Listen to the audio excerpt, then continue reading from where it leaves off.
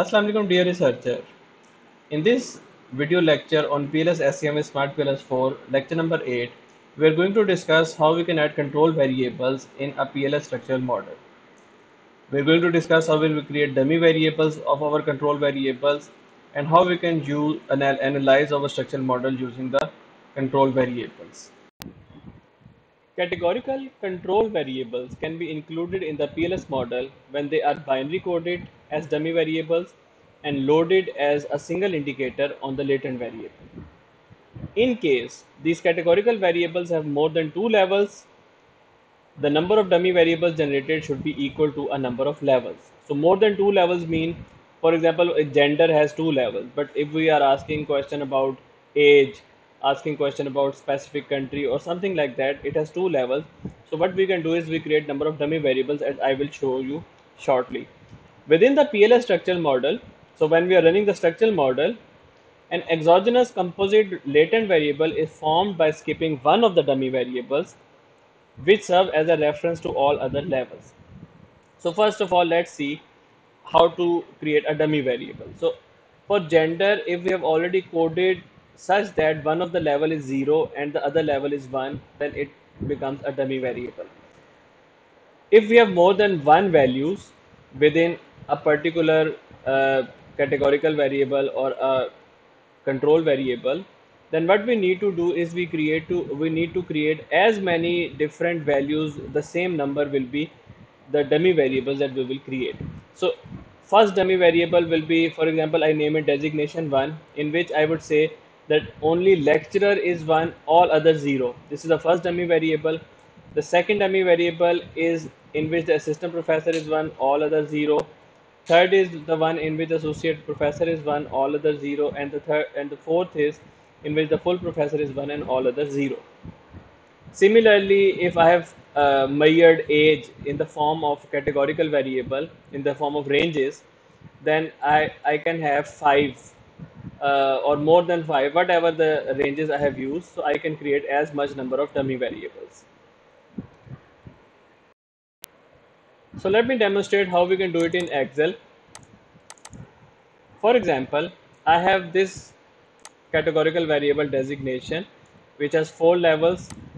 So I would create the first dummy variable in which is called the lecturer, or I would name it as designation 1.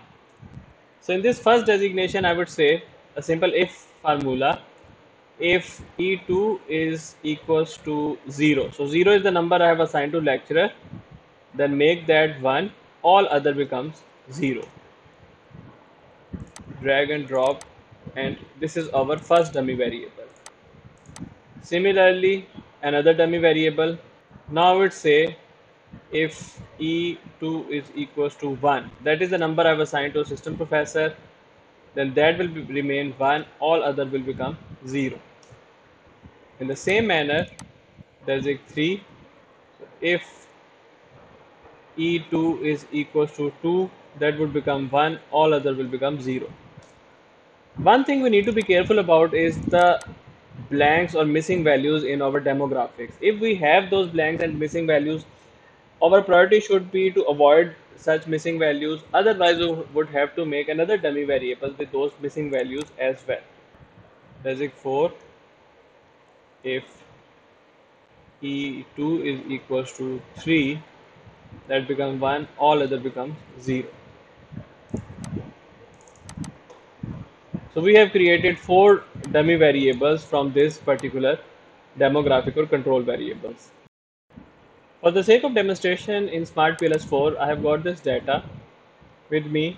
It's a different data that we have used before because this data has a lot of dummy variables already created, like age, designation, experience, and the data already has some control variables which are binary in nature, like gender type binary, marital status type binary,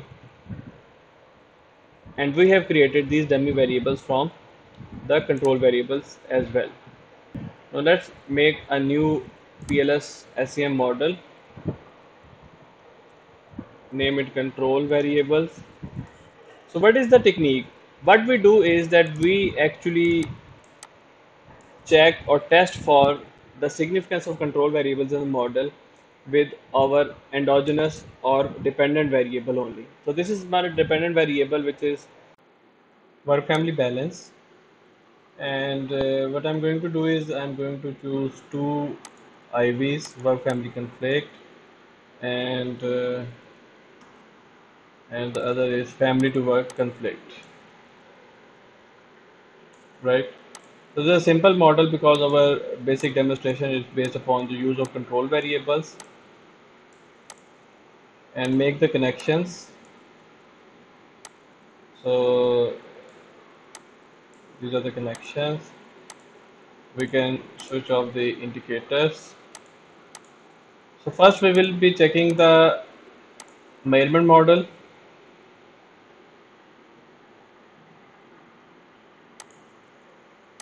liabilities, validities, all green, discriminate, all okay. So next step is to include the control variables. First control variable is gender. Gender is already the binary variable. So what I can do is that I can just bring out this variable, the indicator, and the composite will be formed like this. Make a connection. So this is the first control variable I have added.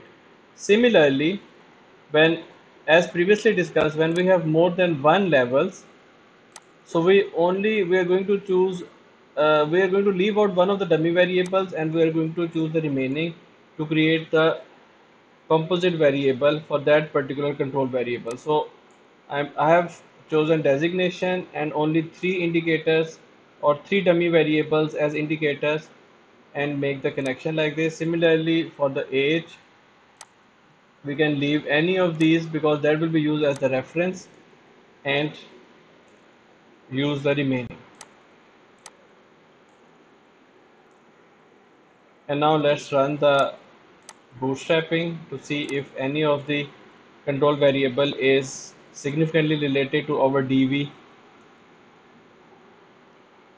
So let's see the result.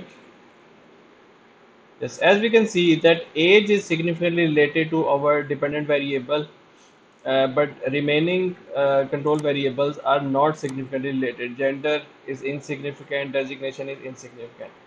So what we should do is that we should retain the age as one of the control variables in the remaining in our model because it has a significant relation with our dependent variable, and we can remove the remaining variables or control variables for parsimony or simplicity of the research model. So for a quick recap, remember that if we have a dichotomous variable as a control variable, we can directly use the indicator as it is. If we have more than one levels, then what we should do is that we should make the as much number of dummy variable as the number of levels. And while making our composite variable or our latent variable, we should skip out one of the levels and use the remaining to create that composite variable. If our control variable is significantly related, we should retain it for the model. Otherwise, we can omit, or we can also carry out doing the analysis by having those control variables there within our structural model.